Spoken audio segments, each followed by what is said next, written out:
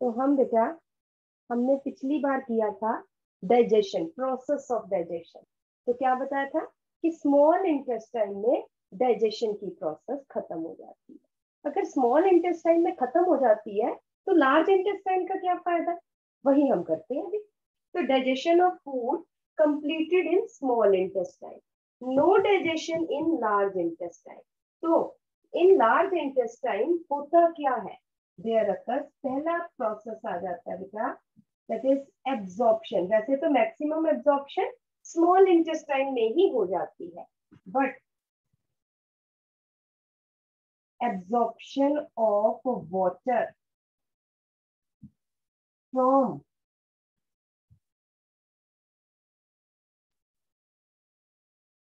undigested wastes and absorption of some vitamin B complex mainly जो है, ठीक है। तो क्या हो रहा है? Absorption of some water. अगर पूछा जाए कि मैक्सिमम एब्जॉर्प्शन ऑफ वाटर कहाँ होता है, तो स्मॉल इंटेस्टाइन में ही होता है। बट अनडाइजेस्टेड फूड में जो थोड़ा बहुत पानी रह जाता है, that is absorb in large intestine. Some vitamin B complex, some minerals and some drugs. It occurs in large intestine. थोड़ा बहुत पानी, मैक्सिमम पानी दोबारा से बता रही हूँ, स्मॉल इंटेस्टाइन में ही एब्जॉर्ब होता है। सेकंड आ जाता है कि large intestine secrete mucus which holds undigested food together। नहीं तो बिखर जाएगा, अगेन वो पानी की तरह लिक्विड्स होगा। नहीं, ये पहली बात तो लिक्विड कम किया है, सॉलिड बनाया है, बट सॉलिड के पीसेस पीसेस नहीं, ऐसे नहीं। तो क्या करता है? म्यूकस है जो अनडाइजेस्टेड फूड को होल्ड करके रखता है, इकट्ठा करके रखता है, and convert it into pieces. ठीक है जी, ये लार्ज इंटेस्टाइन का काम है। अब जो अनडाइजेस्टेड फूड था, फूड ऑफ या in small intestine passes into, कहां पे? सीकम में। लार्ज इंटेस्टाइन का सबसे पहला पार्ट कौन सा है? सीकम। इनटू सीकम थ्रू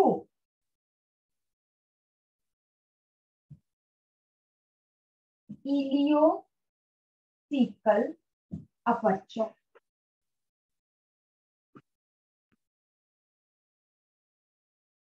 और आपको मैंने पहले भी बताया कि this aperture is guarded by इलियोसीकल wall.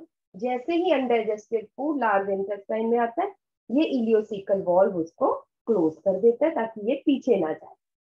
ठीक है,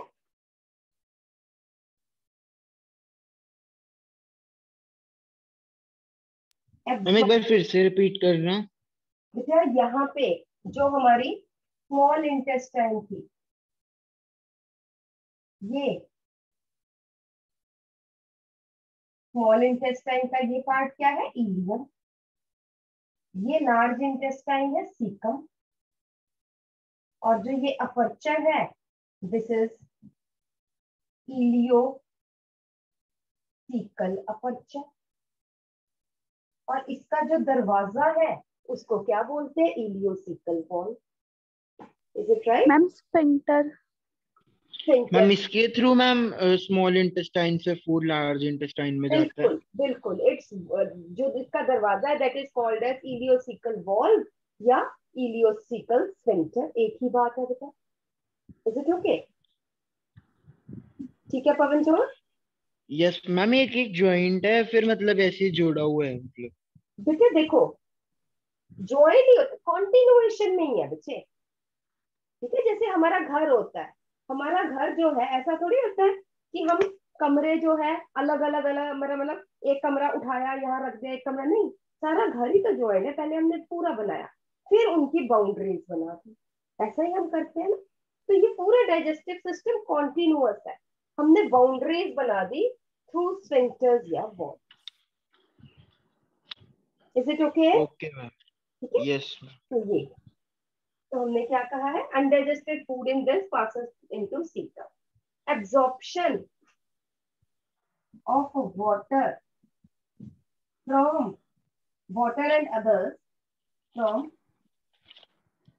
undigested food occurs in colon।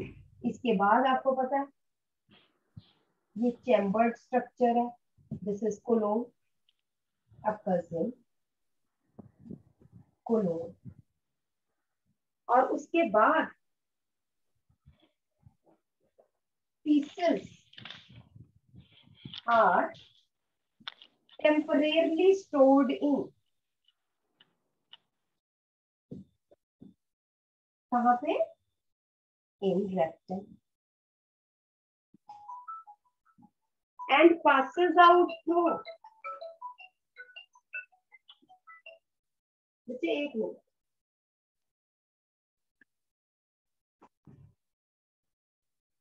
so feces are temporarily stored in rectum and passes out through anus when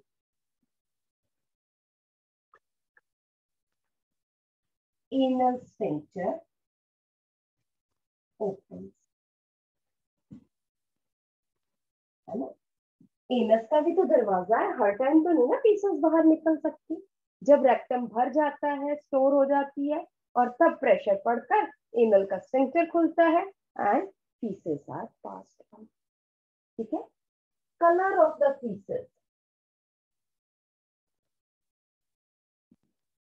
yellow colour of feces is due to stercobilin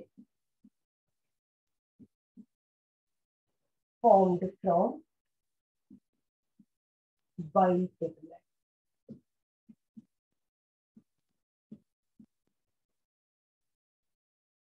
ठीक है, generally yellow coloured है, but वो थोड़ा सा हमारे खाने पे भी डिपेंड कर जाता है।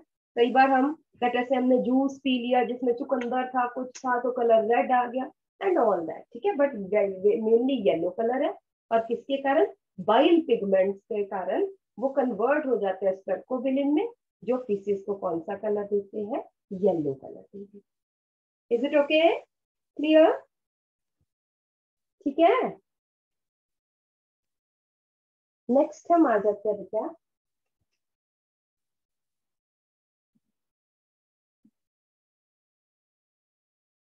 regulation of digestion।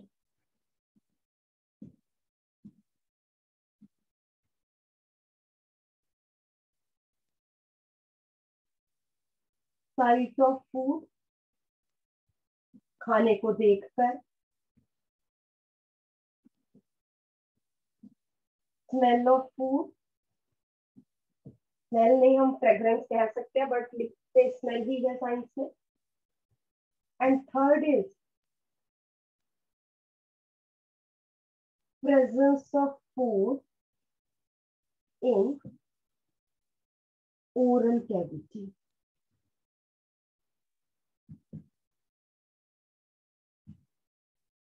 ये तीन चीजें जो है, ठीक है, खाने की कई बार भूख नहीं होती, बट अच्छा सा खाना देख के भूख लगनी शुरू हो जाती है, अच्छी सी स्मेल लग के बहुत तेज भूख लगनी शुरू हो जाती है। ठीक है, और प्रेजेंस ऑफ फूड तो है ही है। ये तीनों जो है, ये क्या करते हैं, दे स्टिमुलेट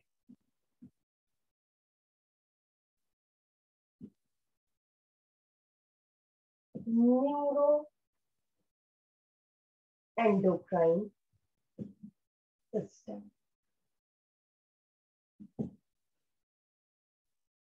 और इन दोनों ने क्या किया,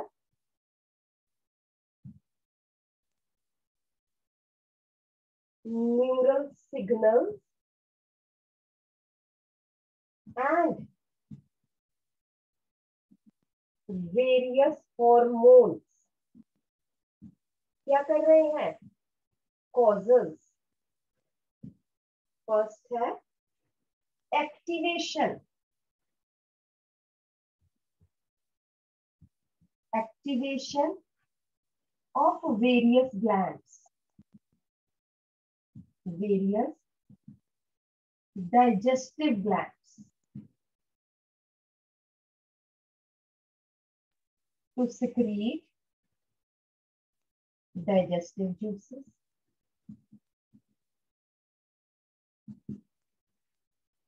दूसरा और क्या करते हैं, they also stimulate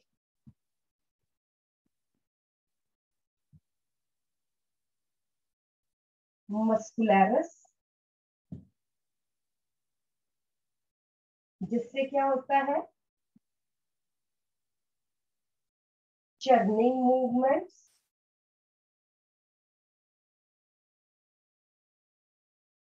for, churning movements किस लिए, किसके लिए गोट रहे हैं हम, ताकि फूड जो है हमारा डाइजेस्टिव जूसेस से मिक्स हो जाए। Churning movements for mixing of food with digestive juices. और दूसरा है movement of food towards anus bye peristalsis.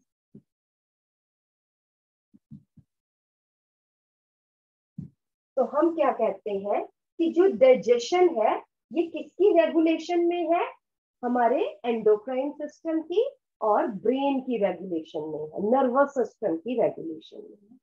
ठीक है, तो neural signals and different hormones क्या करते हैं, एक्टिवेशन ऑफ वेरियस ग्लैंड्स, और दूसरा it activates the muscles to move to contract, जिसके कारण चर्निंग मूवमेंट्स होती है, जिसके कारण पेरिस्टाल्सिस होती है। ठीक है जी। अब बहुत सारे नर्व्स की तो हम बात नहीं करेंगे, बट थोड़ा सा हम बात कर लेते हैं। तो ये था फर्स्ट पॉइंट। सेकेंड पॉइंट हम बात अगर करें तो digestive system is innervated by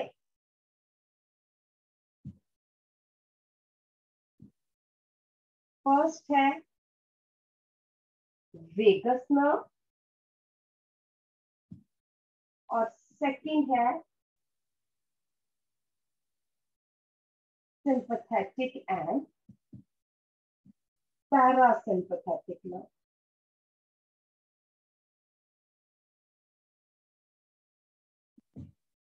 ये नर्व्स के नाम है, इनर्वेटेड बाय, इनर्वेटेड बाय, इसके अंदर डाइजेस्टिव सिस्टम के अंदर कौन सी नर्व्स और किसकी ब्रांचेस है, तो एक तो वेगस नर्व डाइजेस्टिव सिस्टम को सिग्नल्स देती है, और दूसरा सिंपैथेटिक एंड पैरासिम्पैथेटिक नर्व्स जो है वो भी डाइजेस्टिव सिस्टम को सिग्नल्स देती है। ठीक है, vagus nerve stimulate digestion, parasympathetic nerve stimulate digestion, जबकि जो सिंपैथेटिक नर्व्स है दे inhibits digestive system when digestion is completed।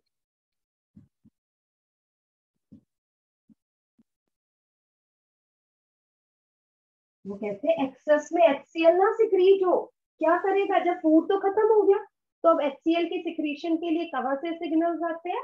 Sympathetic से आते हैं। Is it okay? ठीक है, सो दिस इज, उसके बाद मैं हॉर्मोन्स बताऊंगी, पहले आप ये लिखिए। नेक्स्ट हम आ जाते हैं बेटा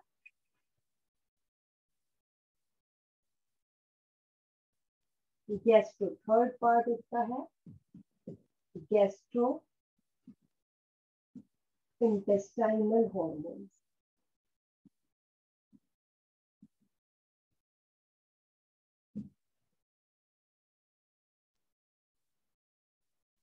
तो पहले हम हार्मोन का नाम लिखेंगे, उसके बाद है साइट ऑफ सिक्रीशन, और फिर थर्ड आ जाता है ऑप्शन।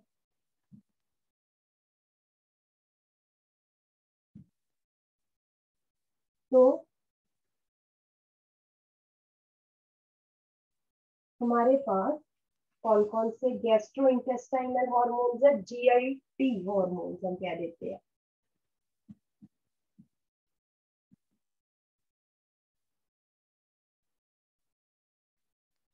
सबसे पहले आ जाता है गैस्ट्रिन, फिर है एंटीरोगेस्ट्रोन, फिर है secretin, CCK PZ। CCK PZ की फुल फॉर्म है कॉली सिस्टोकाइनिन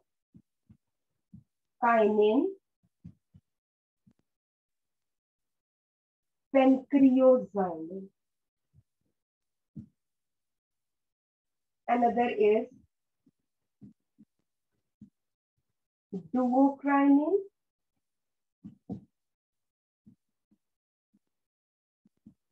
enterokinin and villikinin। जो गैस्ट्रिन है it is secreted by gastric mucosa. Mucosa आपको पता है inner most layer of the alimentary canal. बाकी जितने भी है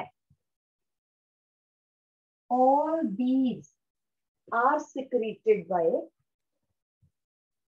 duodenal mucosa।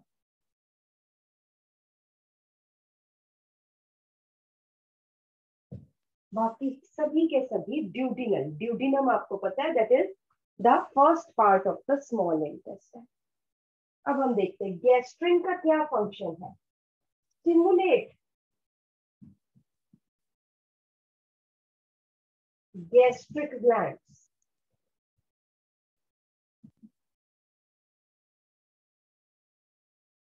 to secrete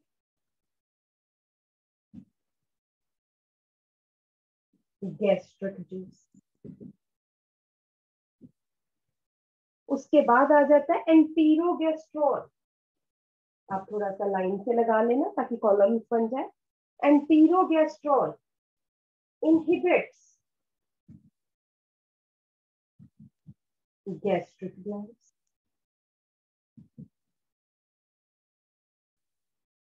जब डाइजेशन हमारी स्टमक में से फूड जो है स्मॉल इंटेस्टाइन में आ गया तो गैस्ट्रिक जूस का कोई फायदा ही नहीं है।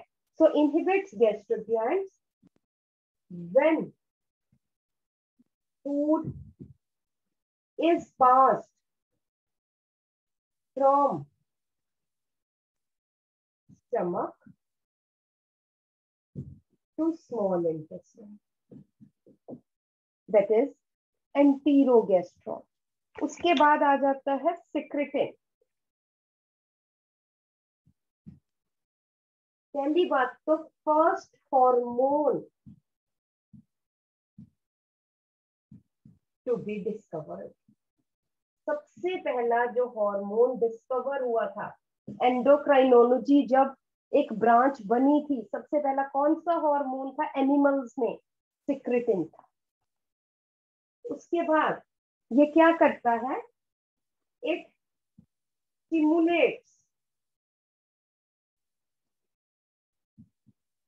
secretion of bicarbonate ions in pancreatic juice.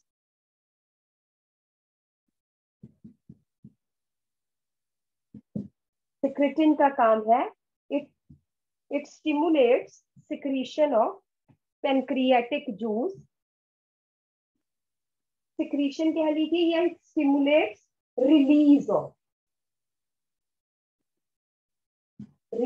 of bicarbonate ions in pancreatic juice. Another is stimulates secretion of bile.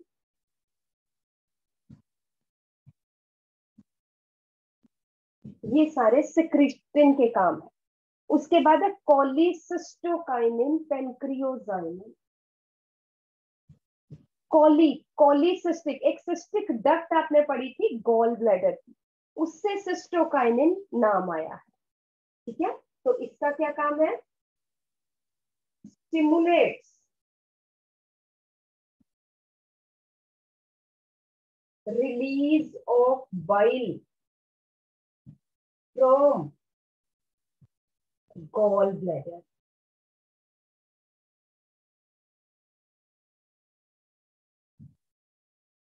दूसरा क्या है, पेनक्रियोजाइनिन stimulates secretion and release of digestive enzymes in pancreatic juice.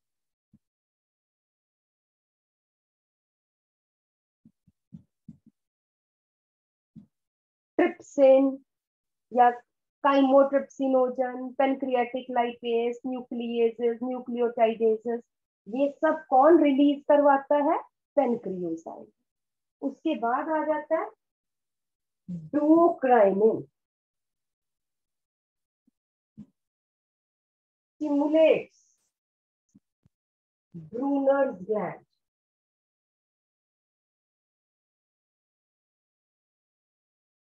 Of small intestine.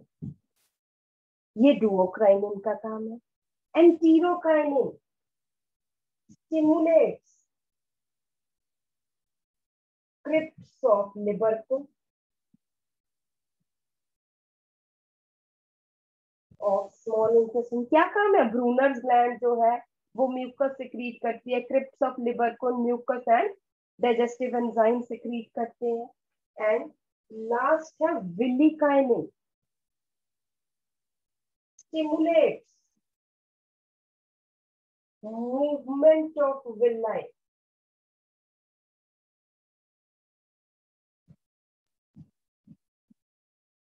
to increase, ये sign है increase का, ऊपर arrow SE, to increase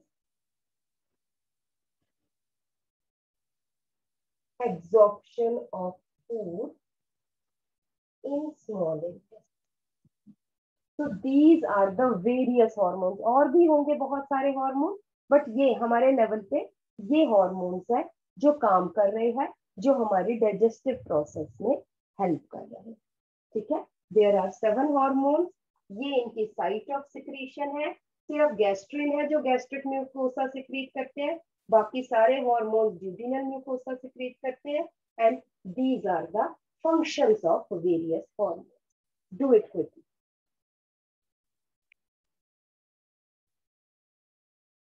next हम आ जाते हैं बेटा absorption of food.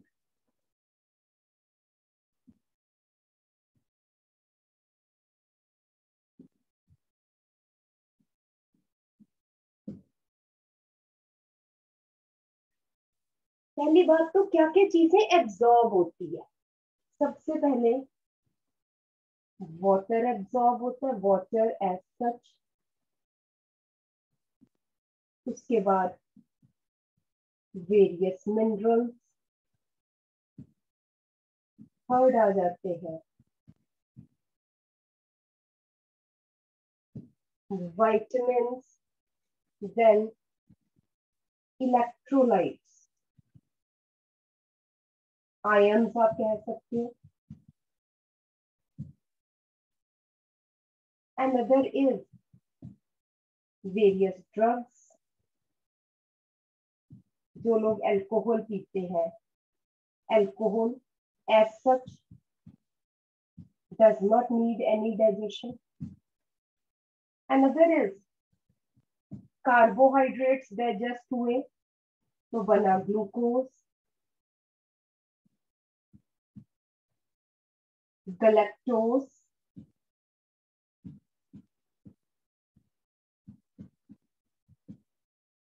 fructose. Then proteins digest हुए तो amino acids and fats digest हुए तो fatty acids and glycerin.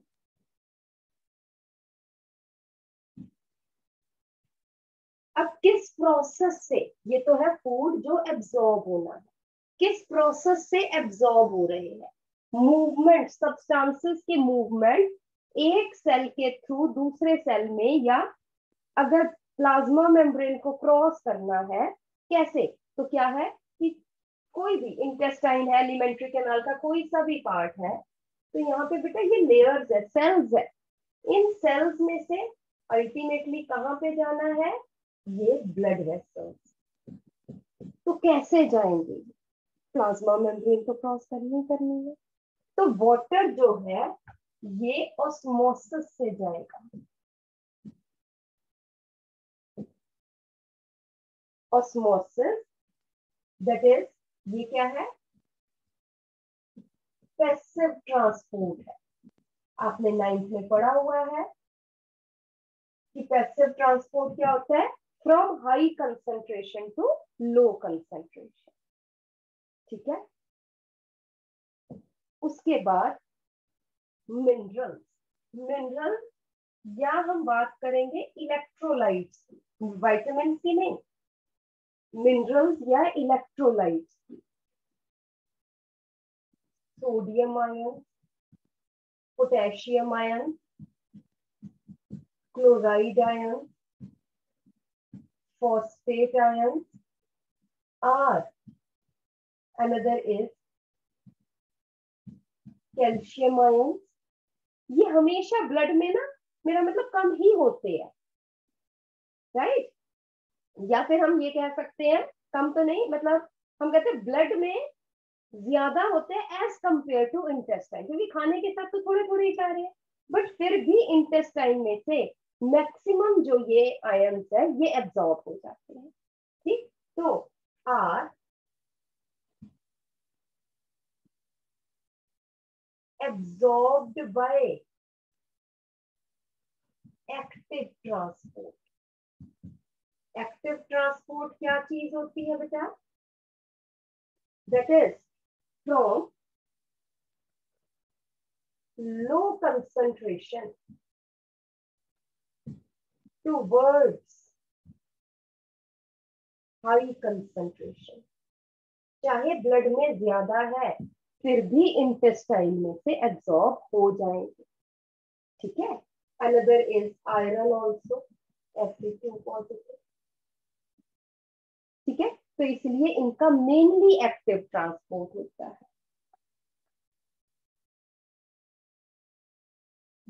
Transport of calcium is regulated by, अगर हम मेन हार्मोन करें तो पैराथॉर्मोन. एक हमारी ग्लैंड होती है parathyroid gland, parathormone, which increases calcium absorption when there is less calcium in blood. ये नहीं है कि इंटेस्टाइन से कम हो गया है, नहीं, जब भी नॉर्मल से कम हो जाए ब्लड में कैल्शियम, तो फटाफट से पैराथॉर्मोन जो भी हमने कैल्शियम थोड़ा बहुत खाया वो सारे का सारा एब्जॉर्ब कर लेता है। Is it right? तो आयंस जो है, दोबारा से मैं बता रही हूँ, इलेक्ट्रोलाइट्स या these minerals in our intestine are small in amount, बहुत ज्यादा नहीं होते as compare to blood, but even then these are absorbed in the blood by active transport. Active transport क्या होता है? चाहे कम है, मेरे पास 5 रुपए है, आपके पास 100 रुपए है, बट अगर मैं वो 5 रुपए आपको दे रही हूँ, दैट इज एक्टिव ट्रांसपोर्ट, थोड़े से ज्यादा की तरफ जो है, that is active transport, but it consumes energy. ठीक है, हम ये डिटेल में आगे करेंगे। ठीक है जी। उसके बाद ड्रग्स बाय डिफ्यूजन। ड्रग्स का मतलब ये नहीं कि कोकीन और हीरोइन हम ले रहे हैं, ड्रग्स की मतलब जो हम दवाइयां खा रहे हैं और एज सच हम सप्लीमेंट्स खा रहे हैं, तो वो कैसे एब्जॉर्ब होते हैं? Again simple bye diffusion. Alcohol, it is again bye diffusion, क्योंकि ब्लड में एज सच तो अल्कोहल ज्यादा है नहीं। ठीक है, जो भी पी रहे हैं वो सब बाय डिफ्यूजन जो है एब्सॉर्ब हो रहा है। ग्लूकोज, गैलेक्टोज, ये सब जो है mainly by facilitated diffusion.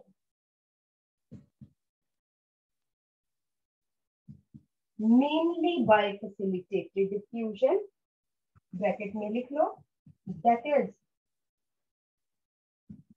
with the help of carriers, but no energy.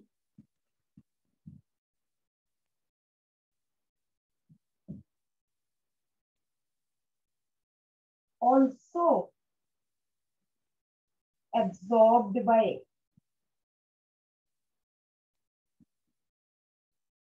simple diffusion and active transport in small amount.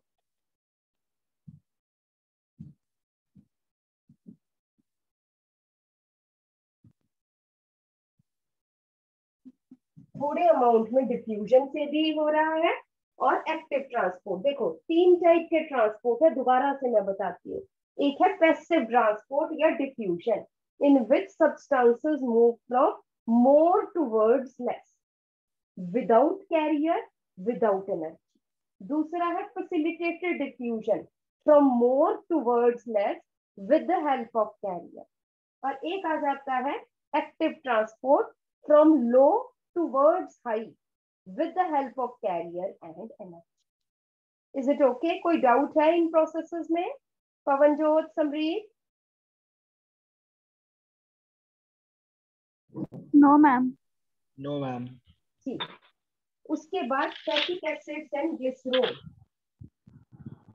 Bye diffusion होंगी। ठीक है, तो ये प्रोसेसेस है। इसमें से मैंने तुम्हें फैटी एसिड्स एंड ग्लिसरॉल की आगे चल के डिटेल बताती हूँ, बाकी ये आप लिख।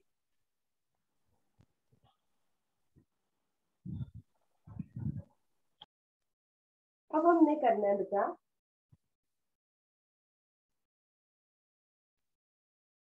एब्जॉर्प्शन ऑफ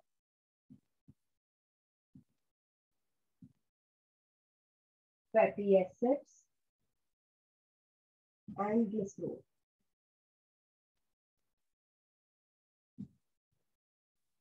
बेटा ये लेटर से आपकी इंटेस्टाइन है, मैं यहाँ पे ये म्यूकोसा का सेल है, ये मैं आपको दिखा रही हूँ, and it has an infolding called as villi. ऐसे ही होते हैं,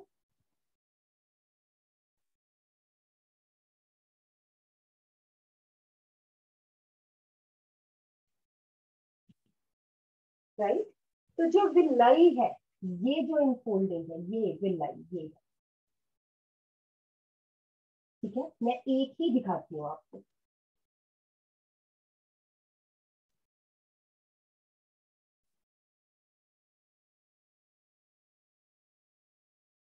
ये विलाई है।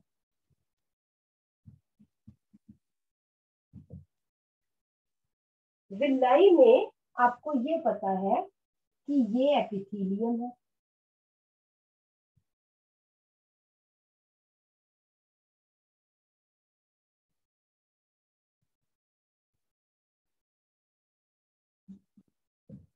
और अंदर क्या प्रेजेंट है इसके विलाई में?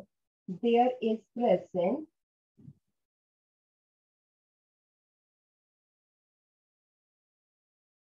एक लिम्फ वेसल है लैक्टीन, और विलाई में प्रेजेंट। यहाँ पे जो ग्लिसरोल है वो तो बाय डिफ्यूजन चला गया। Glycerol in cells of small intestine by diffusion। उसके बाद आगे फैटी एसिड्स। ये फैटी एसिड्स के मॉलिक्यूल्स हैं। Fatty acids are insoluble in water. अब जो ये है, they combine with, fatty acids जो है they combine with phospholipids and bile salts, sodium taurocholate, sodium bicarbonate and forms. ध्यान से पहले समझना है, फिर मैं सारा लिखवा दूंगी आपको। ये क्या कर दिया? Fatty acids plus bile salts and phospholipids, ये क्या बन गए? These are water soluble micelles। These micelles then enter in epithelial cells या intestinal cells। ये intestinal cell है लेकर से।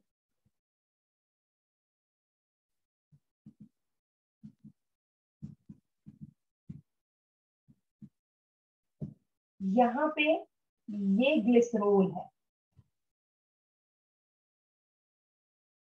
दिस इज ग्लिसरोल, और यहाँ पे ये माइसेल्स आ गए।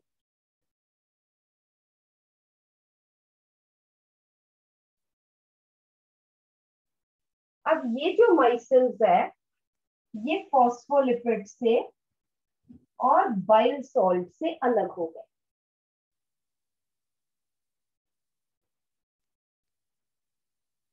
ये इनसे अलग हो गए।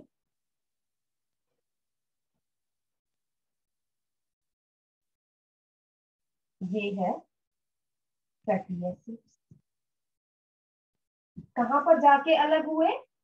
इनके साथ ये किस लिए मिले थे? ताकि ये इंटेस्टाइन के सेल्स के अंदर एंटर कर सके। जैसे ही ये अंदर एंटर किए, ये बाइल सॉल्ट्स एंड फॉस्फोलिपिड से अलग हो गए, और इन्होंने ग्लिसरोल के साथ कंबाइन किया to form fats again, which are called as काइलोमाइक्रॉन। ठीक है, and these chylomicrons then move in the lectin lymph vessel। दोबारा से मैं बता रही हूं कि इंटेस्टाइनल ल्यूमन में, intestinal lumen of small intestine has water insoluble fatty acids and water soluble glycerol।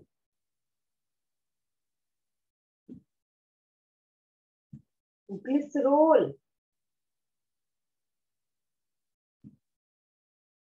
enters in intestinal cells by diffusion.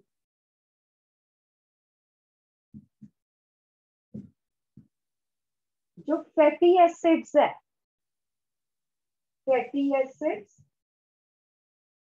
Combine with किसके साथ? बाइल सॉल्ट्स के साथ and phospholipids to form water soluble micelles. ये बन गए. अब क्या हुआ?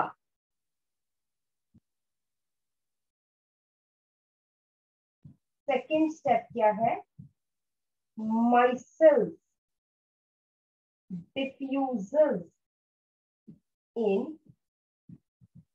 intestinal cells. चलो चले गए. फिर क्या हुआ? in intestinal cells fatty acids get separated from phospholipids and bile salts. इनसे अलग हो गए. Then what? Fatty acids combine with glycerol to form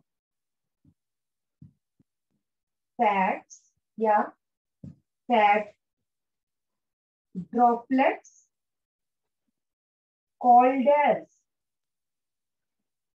chylomicrons.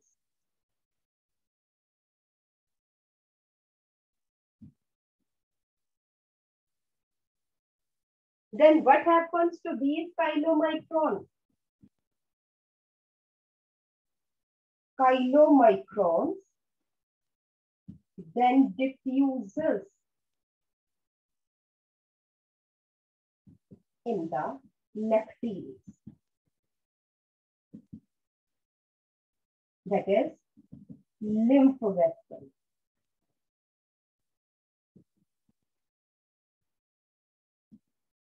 Which finally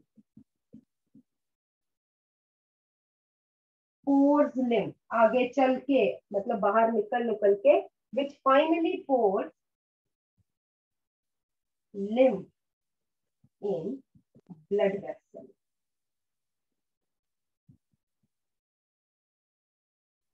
ठीक है. इस तरह से लिपिड्स की एब्जॉर्प्शन होती है. लिपिड्स पहले टूटे थे, लिपिड्स या fats, glycerol and fatty acids में.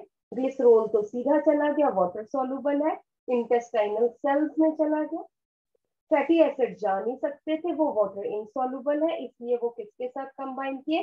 फॉस्फोलिपिड्स एंड बाइल सॉल्ट के कारण, जिसके कारण वो कवर हो गया उनके. They form water soluble माइसेल्स. ये अंदर गए इंटेस्टिनल सेल्स में. वहां जाके बस इसका मकसद था कि मुझे अंदर पहुंचना है. अंदर पहुंच के ये बाइल सॉल्ट और फॉस्फोलिपिड्स से अलग हो गया. फैटी एसिड ग्लिसरोल के साथ ज्वाइन करके फैट्स बनाए, जिसको कहा जाता है काइलोमाइक्रोन. काइलोमाइक्रोन इन सेल्स में से डिफ्यूज करके लैक्टील्स में चले गए, which is present in the lumen of the villi. Is it okay? ये चाहे बनाओ भी ना, मेरा मतलब ये लिख लो. ये अगर थोड़ा बहुत बनाना है आपको, जितना समझ आया तो वो बना. Right? I think it's clear. पवनजोत, Samreet,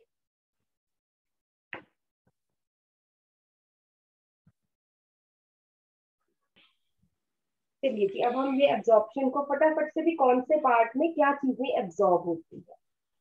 तो सबसे पहले है माउथ. इसमें some drugs and some electrolytes, ज्यादा तो नहीं, कुछ electrolytes absorbed in mucosa, mucosa के बाद ब्लड में चला जाता है। उसके बाद नेक्स्ट आ जाता है स्टमक में। ईसोफेगस में कुछ नहीं होता। स्टमक में अगर अल्कोहल किसी ने ली है तो अल्कोहल, इसकी एब्जॉर्प्शन होती है। Small amount of water and some simple sugars. Simple sugars means अगर हमने ग्लूकोज वगैरह पिया है, if present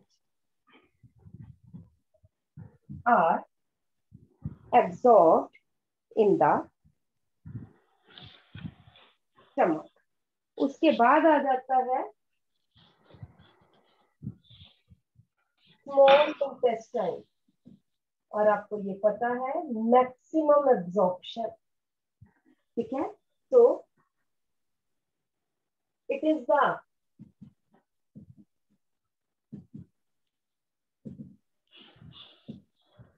is the principal site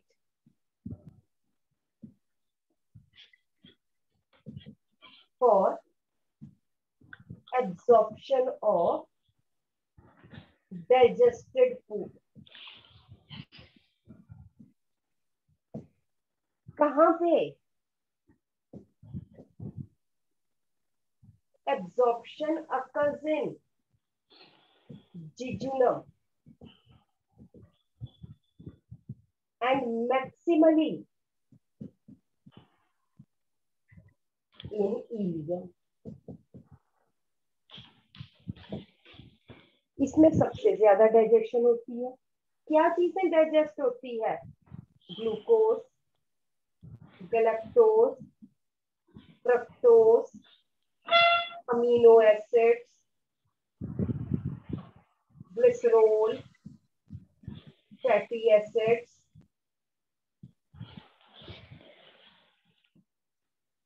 vitamins,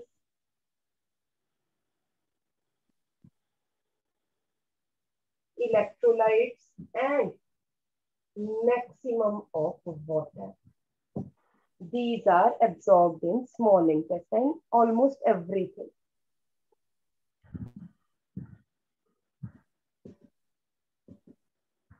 Large intestine में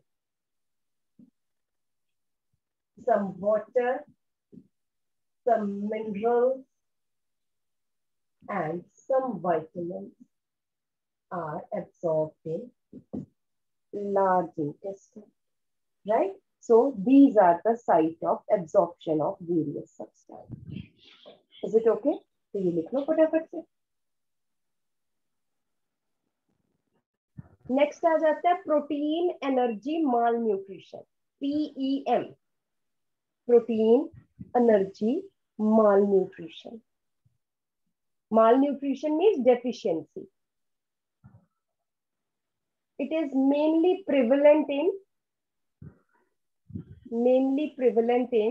South America,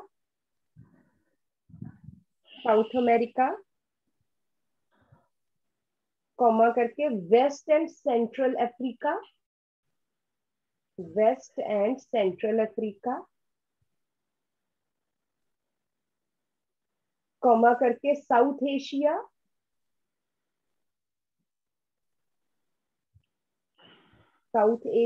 and south east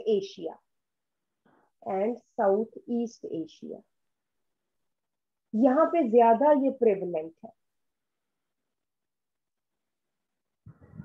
PEM क्या है? प्रोटीन एनर्जी माल न्यूट्रिशन। ये लिख लो, PEM is defined as deficiency of proteins and calories. Energy नहीं है, कार्ब्स नहीं है, proteins and calories. Carbs, carbohydrates भी, फैट्स भी, दोनों ही आ जाएंगे। Two main diseases due to PEM are marasmus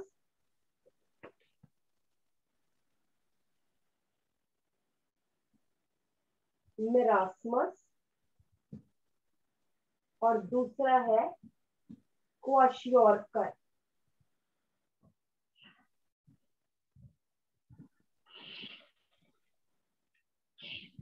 marasmus and kwashiorkor. तो पहले आ जाइए मरासमस।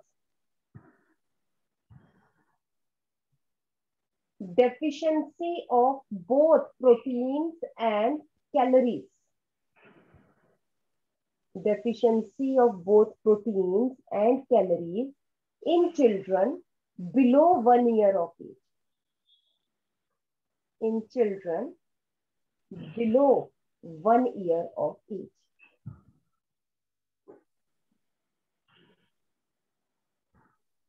रीजन क्या है? Deficiency of mother's milk.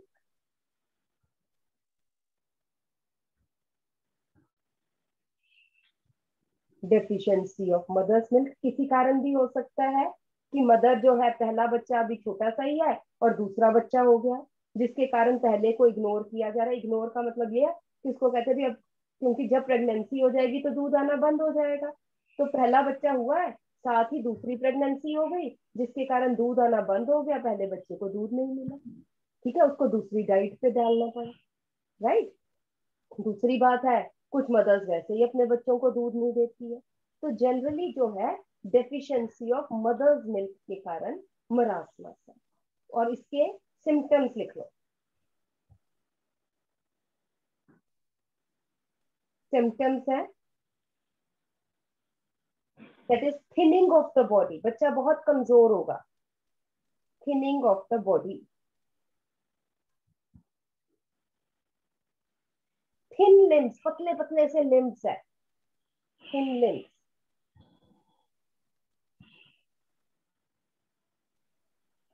Third है dry and wrinkled skin, freshness है ही नहीं स्किन में बच्चों के बेचारों की। Dry and wrinkled skin.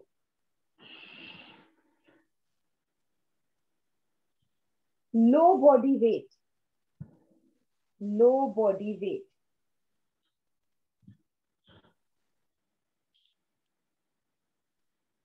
Less growth of brain, less growth of brain. इसलिए बच्चा बहुत ज्यादा मतलब फास्ट नहीं होगा, ग्रोथ भी उसकी कम होगी, धीरे धीरे, सोच नहीं प्रॉपर रह पा रहा। ये नेक्स्ट है kwashiorkor. It is due to deficiency, it is due to deficiency of proteins, deficiency of proteins only.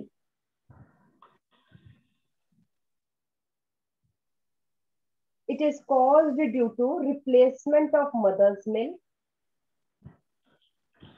Cause, क्या cause है? Caused due to replacement of mother's milk with high calorie, poor protein diet. High calories, देखो mother's milk complete food है जितना बच्चों को चाहिए। Replacement of mother's milk with high calories, protein, poor diet. Symptoms क्या है? Symptoms इसके तकरीबन मरासमस जैसे ही है, थोड़े से ही फर्क आ जाता है। क्वाशियोरकर में thin body, thin body, thin limbs, poor brain development. और इसमें क्योंकि कैलोरीज, फैट्स है, जिसके कारण क्या होता है? ओडीमा हो जाता है। इसमें एक और फैट्स है और कार्ब्स है, तो इस कारण क्वाशियोरकर में और क्या हो जाएगा? एक्सटेंसिव ओडीमा, ODEMA, स्वेलिंग होती है बेटा ये, extensive ओडीमा and swelling of different body parts. पेट बढ़ जाता है, पॉट बेली हो जाती है, and different body parts, comma करके पॉट बेली।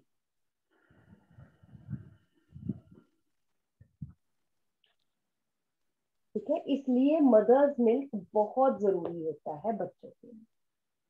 तो अब आपका क्या काम है बेटा, आपने यहाँ पे थोड़ा सा खुद करना है, that is disorders of digestive system. NCERT निकालनी है, पढ़ना है और उसमें से लिखने हैं कि क्या क्या डिसऑर्डर्स हो सकते हैं डाइजेस्टिव सिस्टम के। This is all about here digestive system, nutrition and absorption. Okay बेटा? Okay ma'am.